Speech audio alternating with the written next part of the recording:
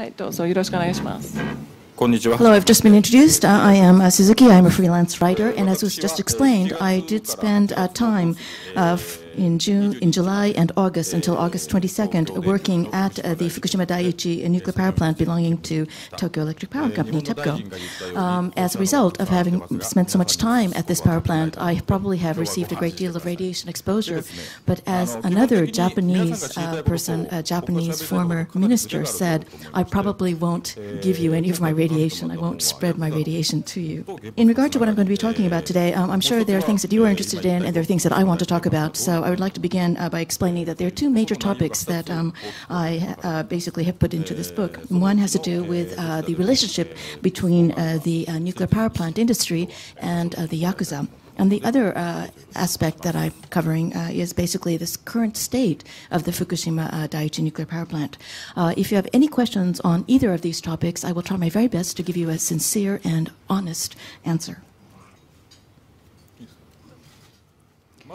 The first thing I'd like to begin by saying is that, as you know, publicly, this bringing to a closure the accident that occurred at Fukushima Daiichi nuclear power plant is considered to be an all-Japan project. In other words, the Japanese government has declared that the entire government and the entire people of Japan will all come together to cooperate to bring closure to this terrible accident.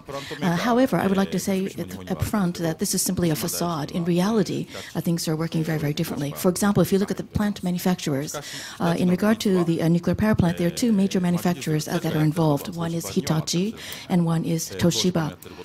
However, the reality is that each company has its own technology and is proceeding to try to bring things to a close on its own. However, what Hitachi does is not, that information is not shared with Toshiba, and what Toshiba does, that information is also not shared with Hitachi. As a result, although on the surface it's supposed to be an all-Japan effort, in reality, everyone is working on their own, and as a result, if I believe everybody was truly working together in an all-Japan effort, there would be more suggestions, more ideas, more proposals that would come up. There would be less leakage of radiation. Putting aside the question of whether nuclear power plants should be operated or not, whether Japan should have nuclear energy or not, I would like to explain to you that when I look at the current situation of the Fukushima Daiichi nuclear power plant, I would describe it very honestly as being an out situation, literally. What I mean by this is that, as you may recall, immediately after the accident occurred, the U.S. government issued a recommendation that people living within 80 kilometers from the nuclear power plant should all be evacuated. In other words, that area should not be lived in by human beings. I believe that that first determination, that first suggestion or recommendation was absolutely correct. And what I mean by this is that I have taken many measurements and I have spoken with many nuclear-related experts, and probably an area equivalent to about 80 kilometers surrounding the plant should be evacuated. As you may know, Fukushima Prefecture is a very large prefecture, and it's divided into three sections. One is called the Hamadori, which means basically the coast, along the coastline section, and then there is the central section, and then there is the western part. But I believe that it was because so many large cities in Fukushima Prefecture, specifically Iwaki City, Fukushima City and Koriyama City are located in the central district, that the government decided it would be too difficult, probably, or too impossible, probably, to evacuate these large cities, that the government came up with this 20-kilometer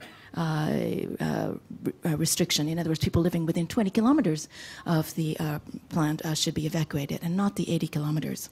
However, as I said earlier, all of the people that I've spoken with who have any expertise or background in nuclear technology have said that those people living in that 80-kilometer area are exposed to a great deal of radiation. In fact, some people have said it is almost as though they are living inside a nuclear power plant.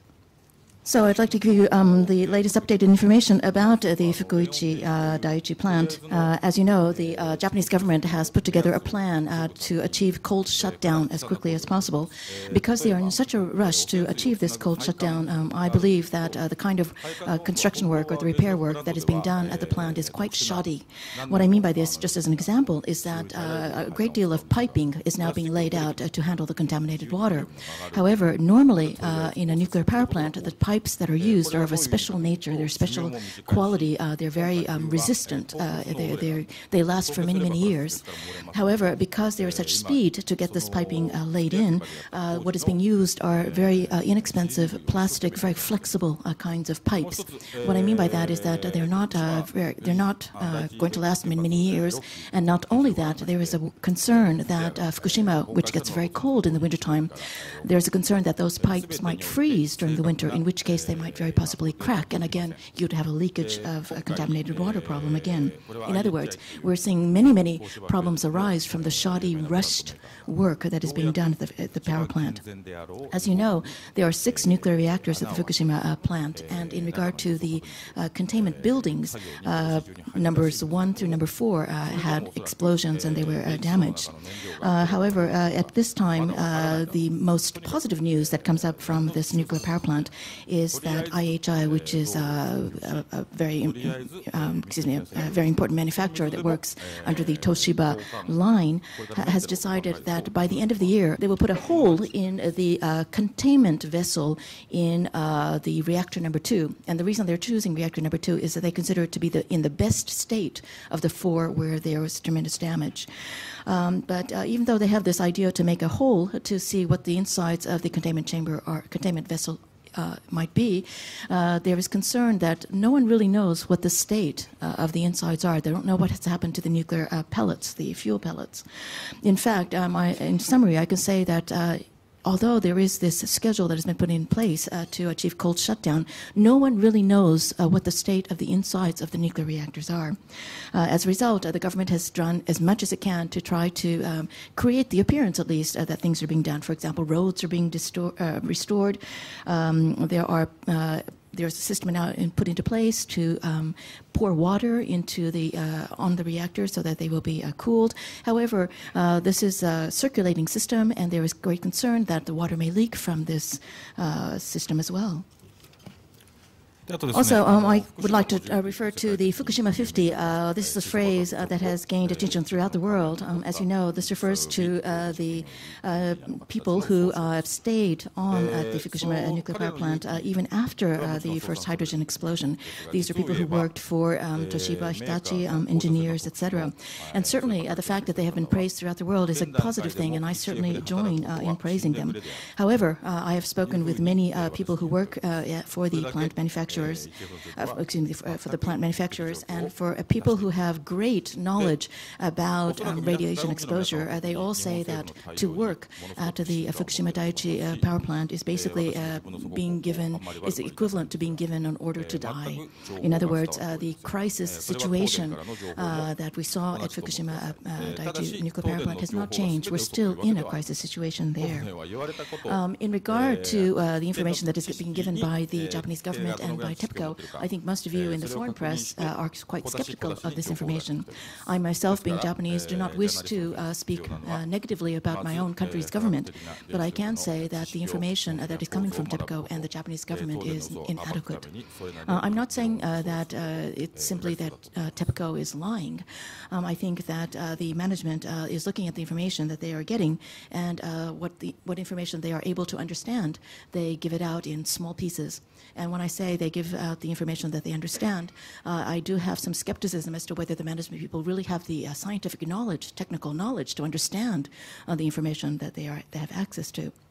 As a journalist, therefore, I feel it is extremely important for us to be able to have enough scientific understanding, technological understanding of nuclear power plants, nuclear energy, etc. It is only in this way that we will be able to pierce through the false information, if there is false information that is being given by TEPCO. I would also like to say that all Japanese nuclear power plants, and this is a rather extreme statement, but I would like to say that all nuclear power plants in Japan are built on a foundation of injustice or unfairness. What I mean by this is the fact that all nuclear power plants are built on the assumption that the workers who work at these plants are going to be exposed to radiation. Of course, as you know, publicly, these workers have been protected and they are not exposed to radiation. For example, when you enter any kind of possibly radioactive area, not just the nuclear power plant at Daiichi Fukushima, but whenever you enter any sort of dangerous territory, you're supposed to wear a dosimeter called an APD on your breast. However, it can be manipulated. For example, if you, depending on which way the dosimeter faces, for example, if you turn the outer portion, I guess, toward your breast, then you can extend the amount of time that you can work for 10 more minutes. And if the radiation is such in an area that the radiation is higher in the air, in other words, you would be more exposed to radiation in your upper body than in your lower body, the way to get around this is you take the dosimeter and you put it on your sock. And that way you can extend your working time by 30 more minutes. On the other hand, if you're going to be working on top of the containment vessel, for example, there is going to be less radiation in the bottom, so you're going to put under you. So you're going to put your dosimeter not under your socks, but high up on your shoulder. I would like to explain, of course, TEPCO does not instruct us to take these measures, but they give us an allotment of how many people can work on a certain process and how much of a budget they have, and if we consider then how many people can work on this project and what has to be done, then once you do some calculations, you realize that people are going to have to spend a certain amount of time. Each person is going to have to spend a certain amount of time, and the only way that can be allowed is if you cheat using your dosimeter. Everyone understands this, even the people at TEPCO understand this, but they do not say it publicly, and as a result, if a problem later occurs, they can say, well, the people on site, the workers made their own arbitrary decision to do this. It's not our fault. As another example, immediately after the first hydrogen explosion, TEPCO gave out an order a request to all of these labor dispatching companies, and they said, send us people who don't mind dying. At that time, it was really very much a panic situation, perhaps, but normally when you enter any area where there might be possible radiation exposure, you're always supposed to be issued a special kind of booklet or that it basically measures or monitors your total radiation exposure. However, at that moment, right after the hydrogen explosion, no such booklets were issued. Also, normally before you enter such a site, you have to undergo a health examination. Health examinations were also foregone at this time. Also, usually there is a list of names of workers who attend a site, and that list also was not prepared. Well, I guess in retrospect you could say that this was an extraordinary situation because that's how panicked everyone was. In spite of this, however, once things settled down, then TEPCO turned to the companies that it asks to find people to work at the site. They call them partner companies. TEPCO turned to the partner companies and suddenly demanded that the lists of workers who attended the site and the results of the health examinations for all the workers be submitted to TEPCO. However, when we consider that in March, April, that very, very difficult time, many people were assembled, and because these lists of names were not put together, no health examinations were conducted, really there's no way to track down who was at the site in March and April. Most of them have already left the site, many of them have left their companies, so it's just very, very difficult to find these people. And also the fact that they're now asking for health examination to be conducted, or not only for the health examination records in the past, but for health examinations to be conducted now for people who worked at the site in March and April, these health examination results really make no sense. They're meaningless to conduct them at such a late date. Still, TEPCO is demanding of its partner companies, and its partner companies are basically its subcontractors, to produce this data. As a result, what is happening, in regard to what is happening, perhaps this is a very Japanese way of people working, or maybe it's only a way of working that is unique to the nuclear power plant industry in Japan. I do not know. But under normal circumstances, these subcontractors, these partner companies, we should say, look, TEPCO, it's too late to ask for this kind of information. We cannot possibly produce it. They should, in other words, reject the request or order from TEPCO. But being Japanese or being part of the nuclear power industry, I don't know why this is so, but they do not say that because they realize that their livelihoods, their futures are very, very closely intertwined with TEPCO. So what they are doing, and TEPCO, again, is not giving any specific orders. They understand the situation, but they are putting pressure on the partners companies to come up with this information. And as a result, what is happening is that these partner companies have no option but to basically fabricate documents and basically submit them.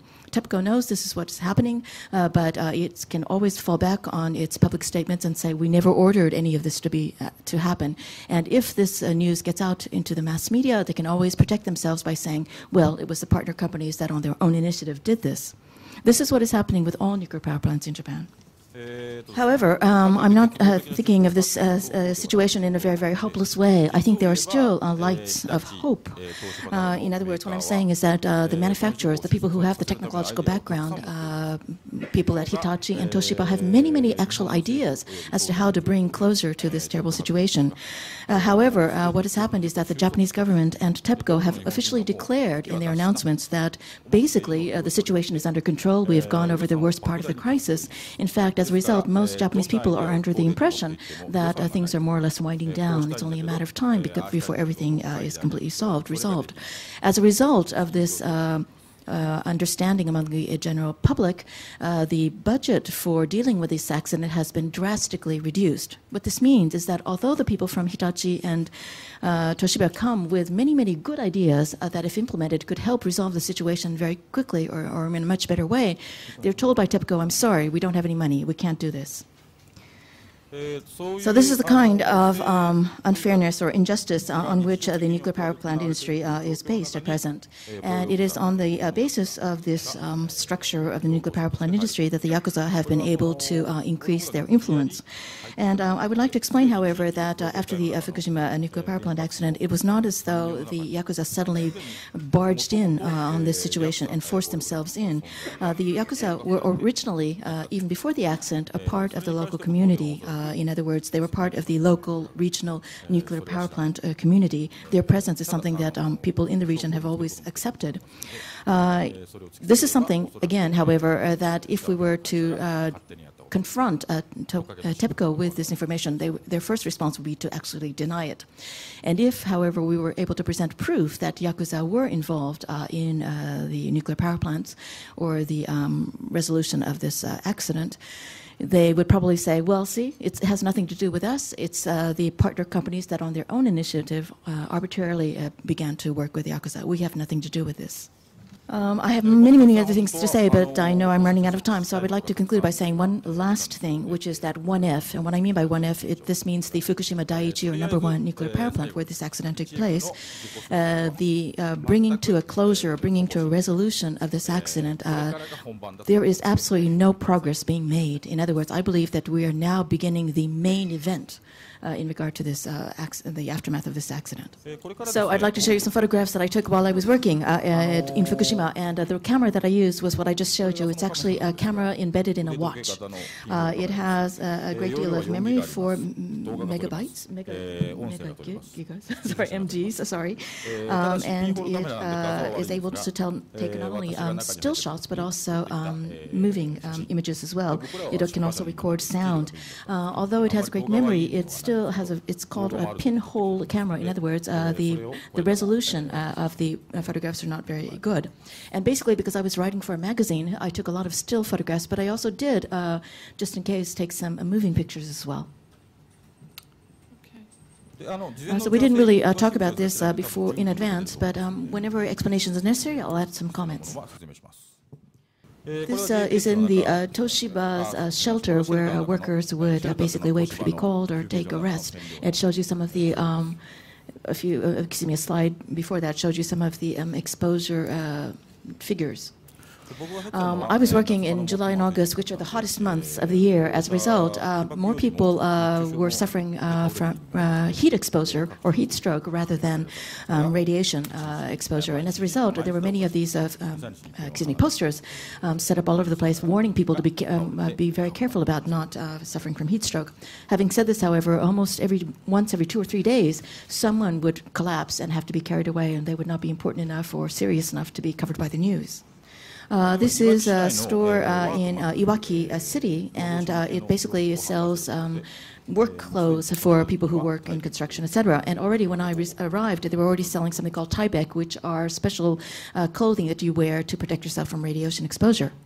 In regard to 1F, the Fukushima Daiichi plant, everyone had to wear a mask that completely covered your face. And there were 5 or 6 different types that you could choose from. And this was the one that was most popular among the workers. The reason it was most popular among the workers was that it was very easy to put on and take off.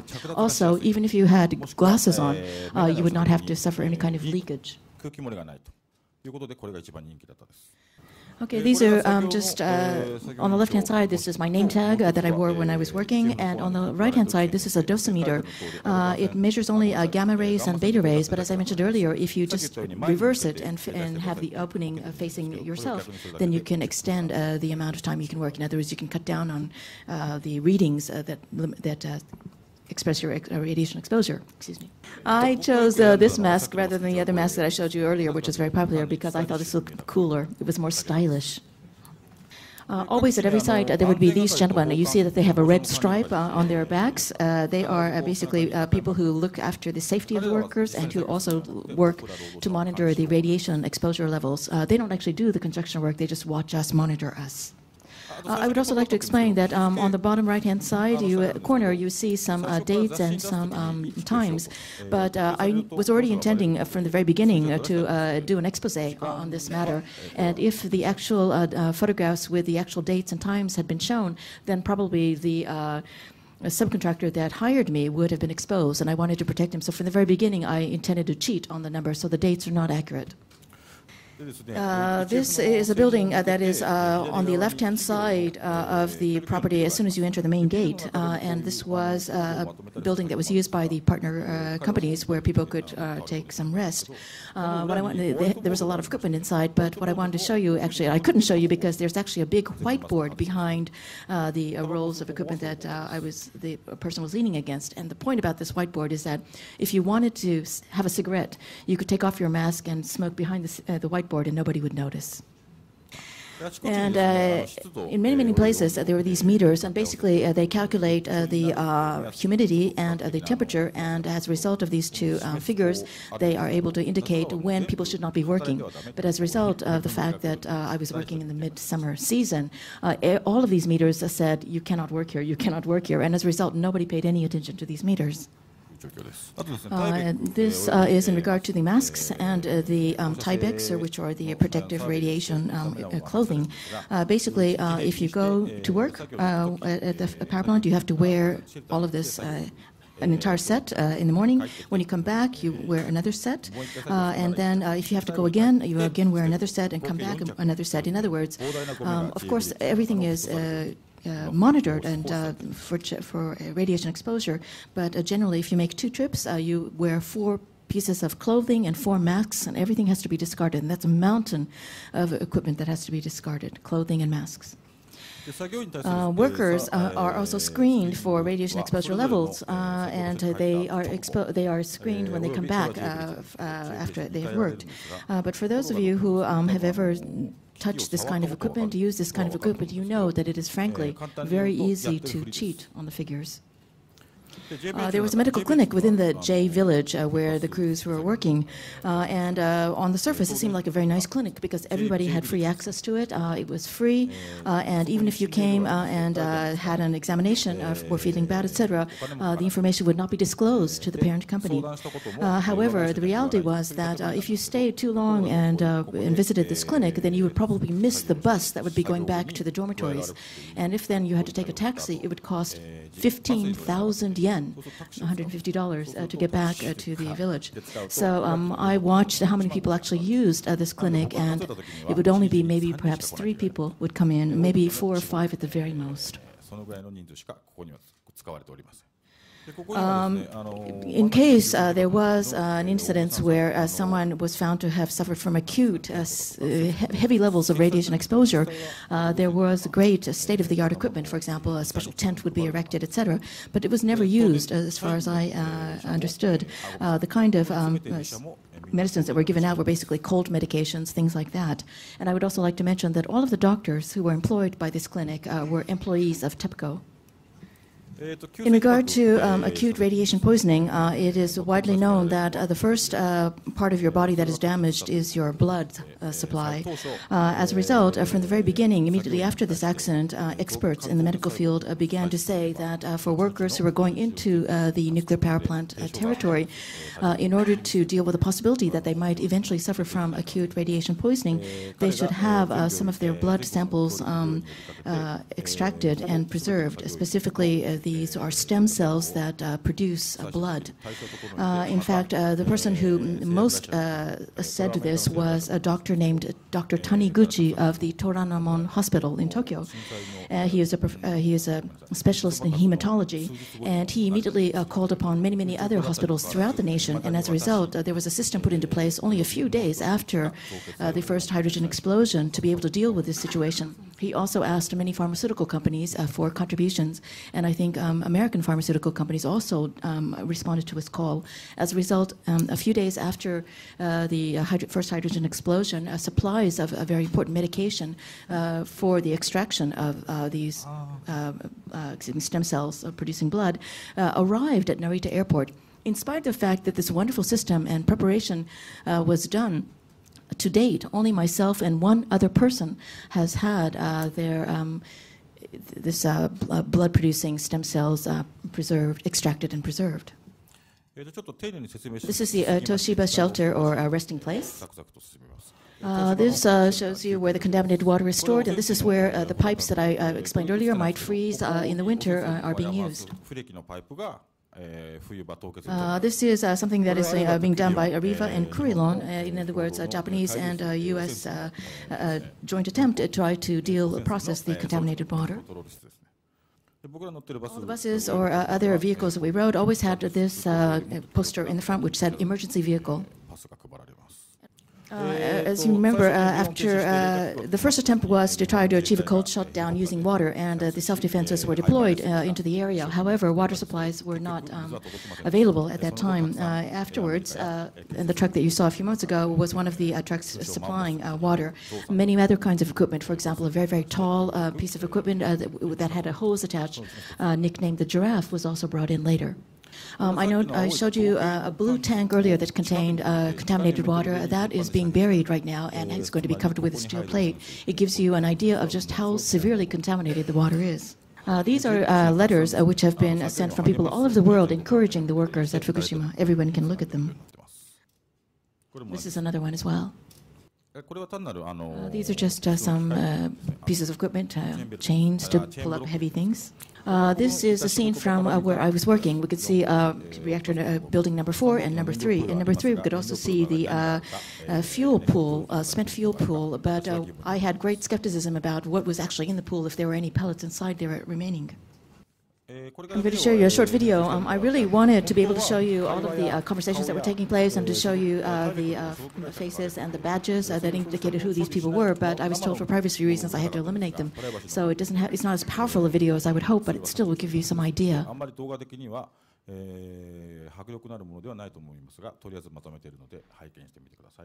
Whenever you leave J Village, you have to undergo two screenings. One is with a private security company and one is with the police. This is in J Village. When you get there, you have to choose your own size for your clothing. The surgical masks are if you're going to be working at 2F, which is the number 2 Fukushima nuclear power plant.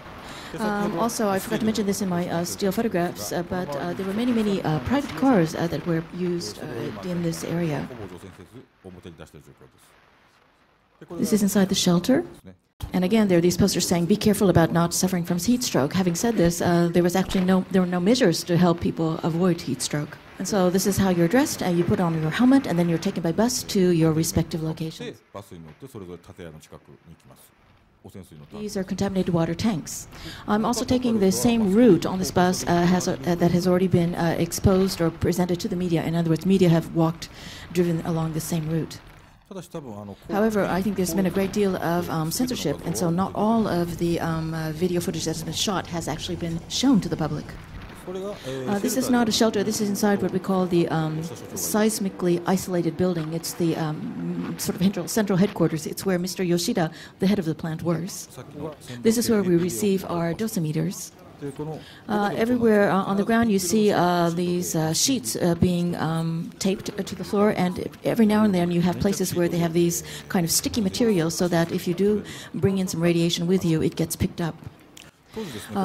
When we first pick up our dosimeters, they start out at 0, but before we even leave the shelters, the readings have gone up to 0.02 or so. The blue plates that people are carrying around are blue steel plates, which are going to be used to block off some of the radiation.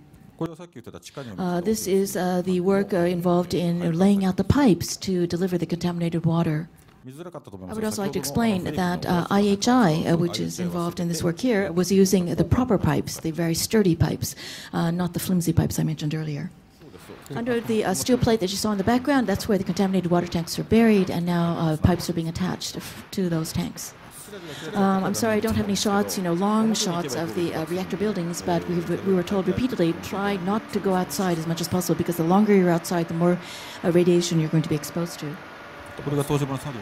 This is in the celly for Toshiba. We are working in laying pipes. Whenever equipment was working, specifically that funny buzzing noise that you hear is the crane operating in the background. It was a really unpleasant noise, and all of the workers really felt uncomfortable hearing it so constantly.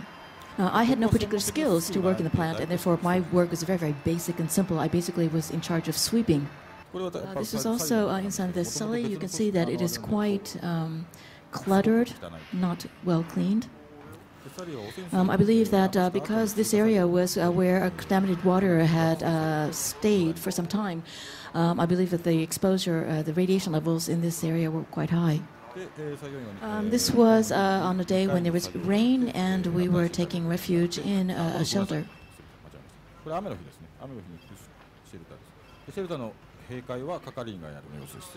This is where we're undergoing screening at a shelter.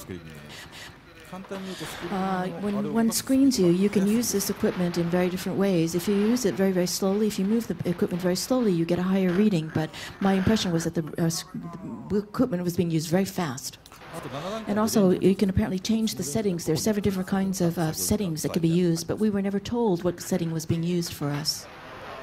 So this would be a typical day. We'd get up and gather at the meeting place at 4 a.m. We would finish the first round of work, and we would come back to the this resting place around 12 o'clock or 1 p.m., and we would be screened to check our radiation exposure. But as I mentioned earlier, I believe that the monitoring equipment was used in a very fast way so that we were not able to get a really accurate reading. There were 7 different kinds of settings that could be used to measure different ranges of radiation exposure, but we were never told what those ranges were.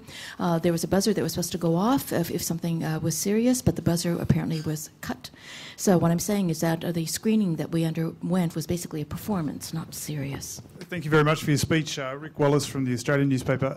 Just a couple of quick questions. Having seen what you've seen at that plant, do you believe nuclear power has any ongoing future in Japan?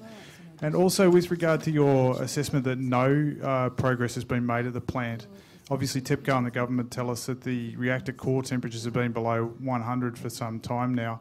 So how do you square that with your assessment that no progress has been made and the next crisis is almost upon us? Thank you. In regard to the future of the nuclear industry in Japan, I really cannot say what will happen to nuclear power in the future. What I can say, however, is that for the past 40 years, the Japanese government has pushed forward with this supporting a nuclear energy policy. If they decide to somehow change course, give up nuclear energy, they would have to have a tremendous, it would require tremendous effort, it would require tremendous budget, and it would also require a great deal of deregulation as well. In regard to this achieving cold shutdown, it is true that TEPCO has achieved cold shutdown less than 100 degrees, as you've mentioned.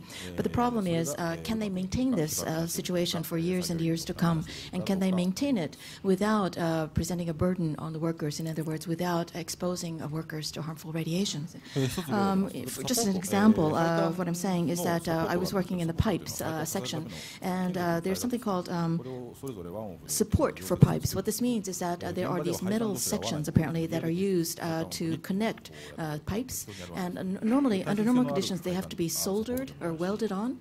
However, on the actual site, the pieces don't match. And basically, what people are doing there are just forcing the pipes, into each other without using that proper equipment, without using that metal sort of support around it. And as a result, there was a great possibility that over time there could be new leakage problems. So how did you get found out, and what happened to you when you were discovered? Are you still in touch with some of the people who are working there? Did you make friends among them? In regard to how I was found out, first of all, I do not use an alias. I do not use a pen name. Anyone that wants to investigate me, you can find my face, my age, my background, etc. on the internet. And the reason that I was found out was that quite often the workers had to attend these kinds of seminars or meetings or lectures, and usually the workers were so tired that they would all basically be sleeping during the lectures. But I stood out because I was very enthusiastically taking notes. またその後知り合った協力企業の所長さんたちおよびたくさんの東電関係者とも今パイプがあります。 However, that was the actual reason that I was discovered, and that's the reason that I was probably fired. But of course, on the face of it, that was not why. The hotels where we were staying in Iwaki were all full. So basically, I was commuting from my home in Tokyo, and it was it was said that this kind of long-distance commute was improper, and as a result, that's the surface reason why I was fired. And in regard to the latter part of your questions, yes, I did make friends while I was working there, and I'm still in contact with some of them. And also, after I left, I made more friends in TEPCO and some of the partner companies, and I'm still in touch with them as well. I'm more interested in the question how you got employed in the first place. With your background as an author of books on Yakuza, and with the suggestion that Yakuza are involved in the nuclear energy, how did you manage to get employed anyway, even if a subcontractor was doing it, and how were there actually the Yakuza involved in your employment, and if so, in what way? As I mentioned earlier, I don't believe that true full-scale restoration or recovery efforts have begun at the Fukushima Daiichi nuclear power plant. In other words, the kinds of skills that are required by people who work there now are very, very simple skills. And even in regard to simple skills, I'd never worked on a construction site before, so I had no experience. So before I was employed at Fukushima, I took the opportunity to be employed at construction sites twice in Tokyo, and as a result, I was able to gain the fundamental skills necessary to work there. What I would like to say, first of all, is that anyone who has any desire to work in 1F, most Japanese people would qualify in terms of level of skills. In regard to did I meet any, for example, Yakuza at the site, there was only one Yakuza person that I actually met there.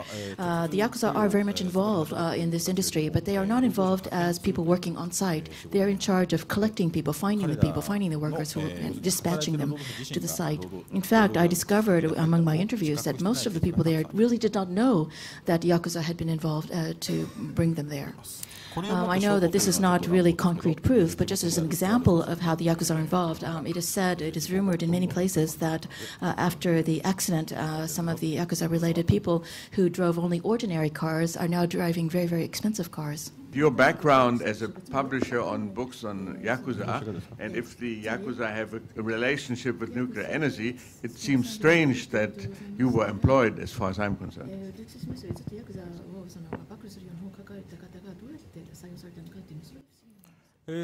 Actually, I went through 3 different sort of agencies or organizations that involved Yakuza when I submitted my application to try to become a worker there, and my applications were rejected partway through the process for all 3 companies. So as a result, I found another company which had no relationships with Yakuza, and that's where I found my actual employment.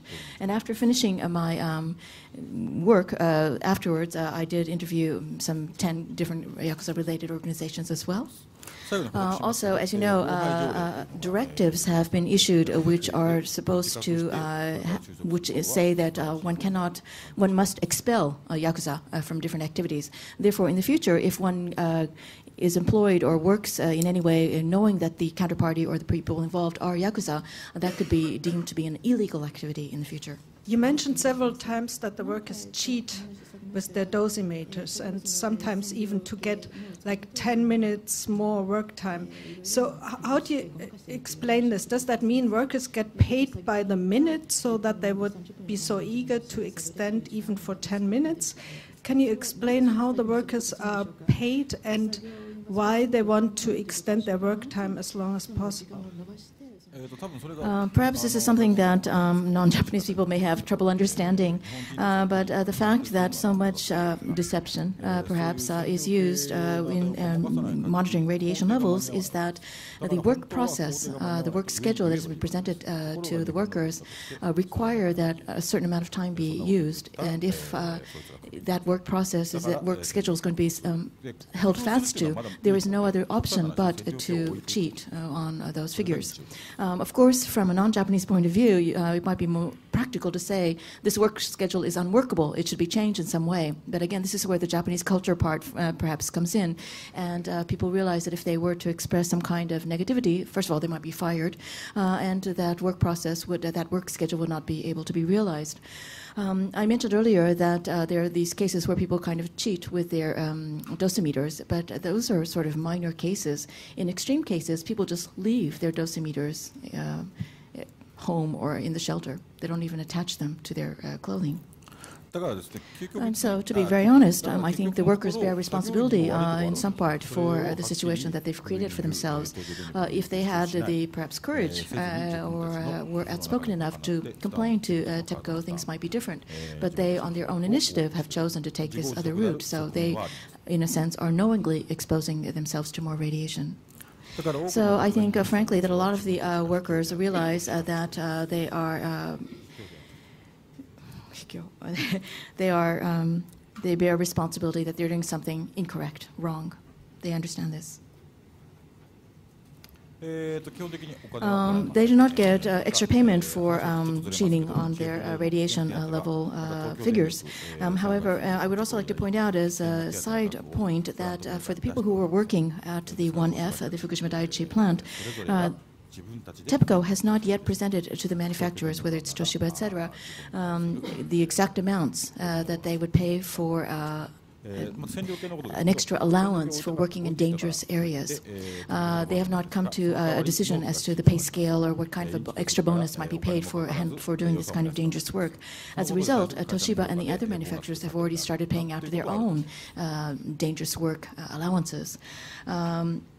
In regard to leaving the dosimeters in their dormitories or whatever and not using them, you could say that as a result of their cheating on their radiation levels, they are able to finish the work on time according to the work schedule. As a result, the company that they work for will be evaluated more highly and they may receive some kind of a bonus, and that in the end result could also be shared by the workers. I received 15,000 to 20,000 yen per day. I would also like to add that I don't mean to toot my own horn, but I've contributed my earnings to two cities in the area, Okuma City and Futaba City.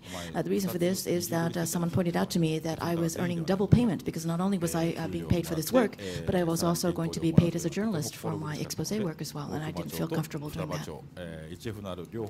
Okay, Jake, go ahead. Two questions. First of all, in regard to the Fukushima 50, can you tell us a little bit more about this group and were there actually Yakuza involved? And the response was yes, there were three people and I know which organizations they belong to. I know which plants they were working at.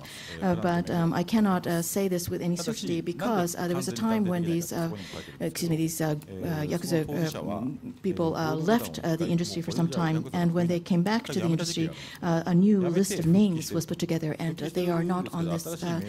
I haven't been able to get a list of this new names, and so I cannot say for certain that they were Yakuza, but I know these people, and I know that there are three of them there. And the second question has to do with the fact, which, in regard to Fukushima Prefecture, which Yakuza organization, to which Yakuza organization did this territory belong to? My understanding is that the Fukushima nuclear power plant, number one, falls under in the territory of the Sumiyoshi Kai, a very big Yakuza organization. But I am very tentative in saying this because I do not have actual proof, and also the territorial rights for regions is very, very complex.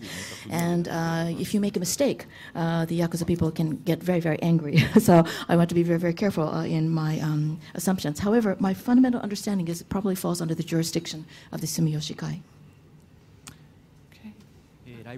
I'm from Live Door. I have two questions. First of all, do you know what kind of, how much of a cut the Yakuza organizations take from your salaries?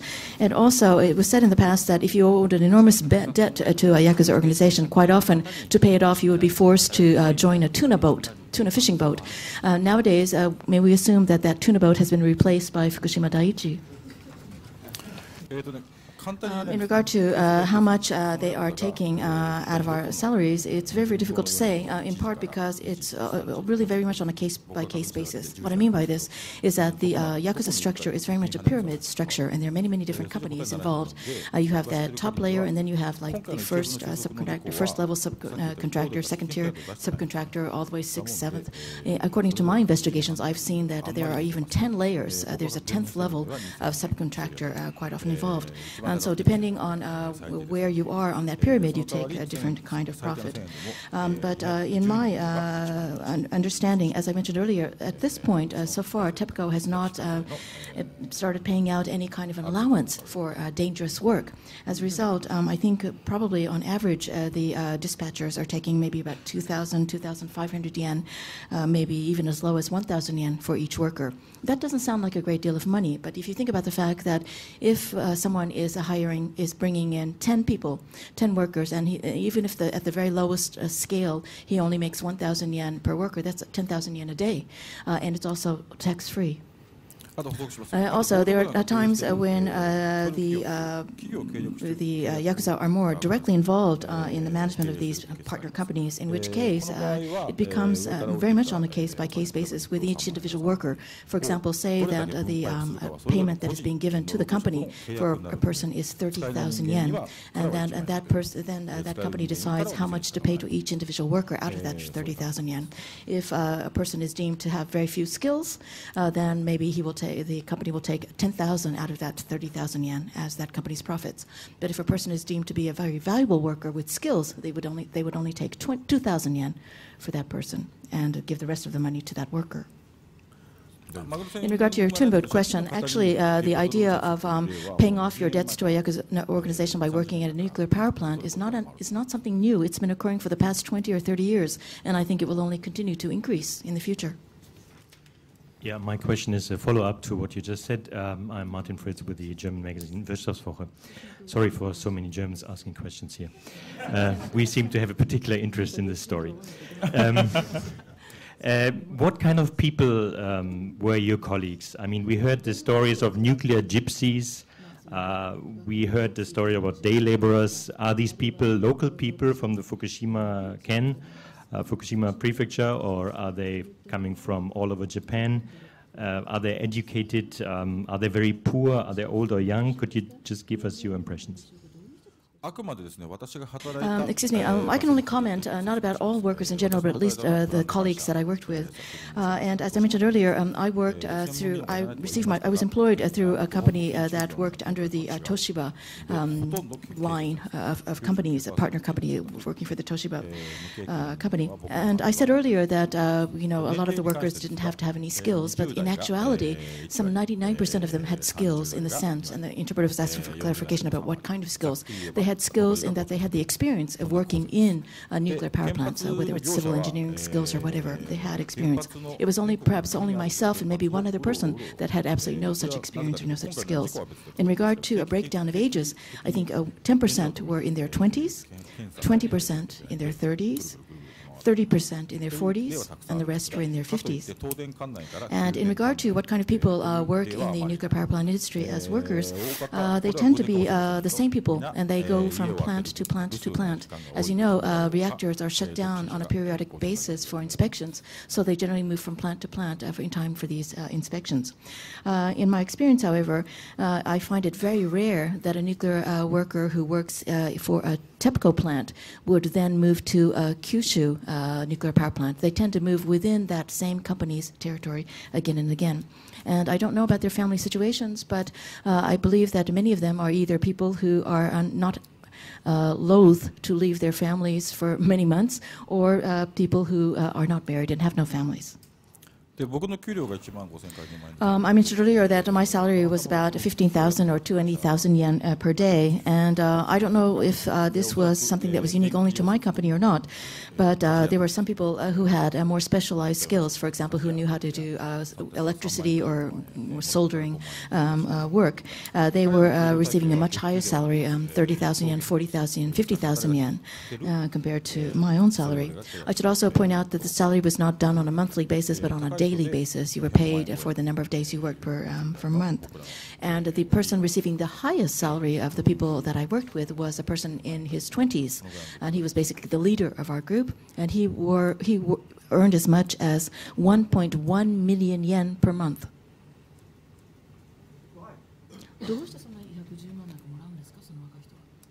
It was very much a personal decision, perhaps. He was one of the Fukushima 50. In other words, he stayed on, even though he was very young, he stayed on even right after the accident. And he had a great deal of experience. And also the fact that he was so devoted and dedicated inspired the president of the company that hired me to pay him a lot of money. But as I mentioned earlier, the salaries differ greatly depending on which plant manufacturer line you are employed by. The approach by the Hitachi-related companies seemed to be that they want to use people up very quickly, but they want to compensate them a great deal. Apparently, there were rumors at the very beginning that people were being paid 1 million yen, just many people. I was not able to find I was not able to corroborate this. I found 3 people that I found actually had received 1 million yen at the very beginning, but I could not find many people like that. Toshiba-related companies take a very different approach. They would like basically to keep the radiation exposures low and try to keep the people working as long as possible. Literally, they would like to keep them basically on the brink of survival without killing them off.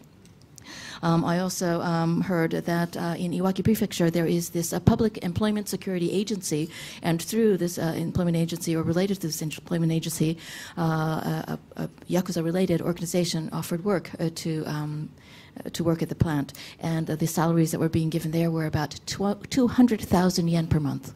So there is great diversity, variety. Henry Trix from The Economist. Can I just clarify something? So you talk about these subcontractors, and we know that below Hitachi and Toshiba, there's lots and lots of levels of subcontractors. But you seem to imply that they're pretty much all Yakuza. And I wonder how you know, or like how you can tell the difference between what is a Yakuza subcontractor and what isn't a Yakuza subcontractor.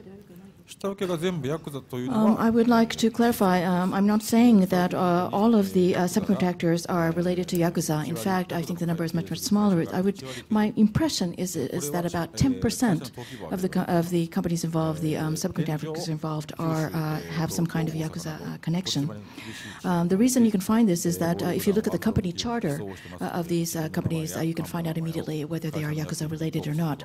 The reason for this is that in other major metropolitan areas, whether it's Tokyo or Osaka or the island of Kyushu, which traditionally have been strongholds for Yakuza organizations, the police crackdown on Yakuza organizations has been very severe in recent years. And as a result, for many of what we call the front companies, the companies that do the work of Yakuzas, they tend to be very discreet, and no Yakuza-related people ever put their names on the company, for example, board of directors list.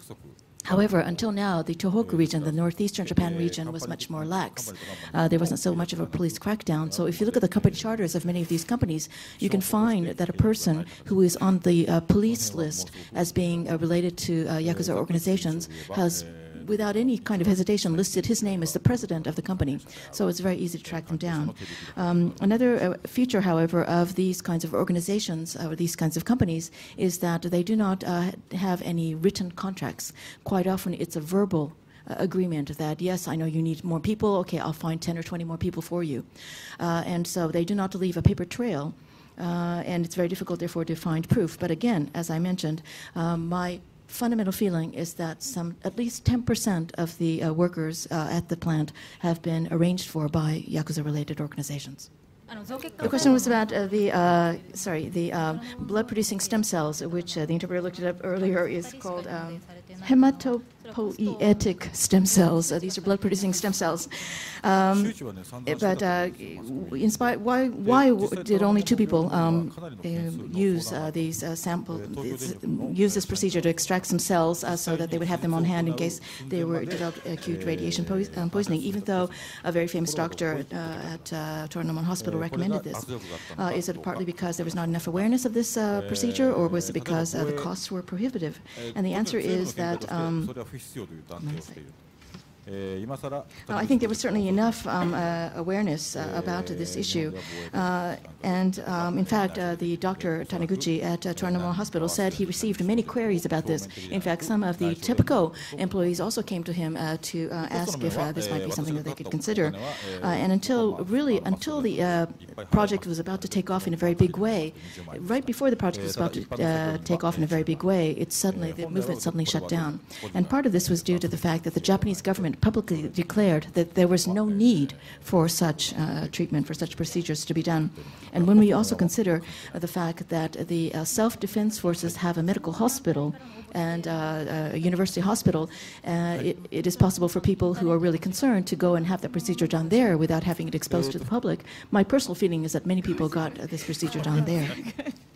In regard to the costs, because I was a member of the mass media, I wanted to pay, full costs, not be a burden on anyone. I paid 200,000 yen for the extraction of my blood-producing stem cells. But for average workers, the cost was 100,000 yen. And Dr. Taniguchi said that this is something that ethically should not be borne by the person receiving the procedure, but should be borne by the government. So I'm going to issue everybody a receipt and eventually to hang on to it, and eventually you can ask the government for this payment. Therefore, costs should not have been a prohibitive factor. And the next question was in regard to being employed at Fukushima. You said earlier that you were employed by a regular company. How did you find it? Did you look on the internet to find this company? The way I found my company, it was very, very simple. I was doing a lot of investigative reporting work, visiting many, many different companies, and as I was having a conversation with one of the companies, the president said, well, if you want to work there, I can arrange that for you. So I immediately pounced upon this opportunity. I just want to ask, are you worried about your own health? In regard to my own health, what's done is done. I'm not going to worry anymore about this, so I don't unduly worry about my health. The last point that I would, however, like to make is that I believe that the situation in Fukushima is quite dire, and as a result, I think much more attention should be directed toward this situation. But the reality is that, unfortunately, the Japanese media have turned away from this issue. I personally have a great deal of information about the current state of affairs there. I am more than willing to offer to accept any interviews, to answer any questions that you may have. If you would like to use my pictures, etc., I would be more than happy to provide you with any information so that you can write your articles. It makes me very, very sad that I have to ask the foreign press to do this, but please write more, present more about the Fukushima nuclear accident to your readers. Okay, thank you so much for coming today. ありがとうございました。Thank you very much.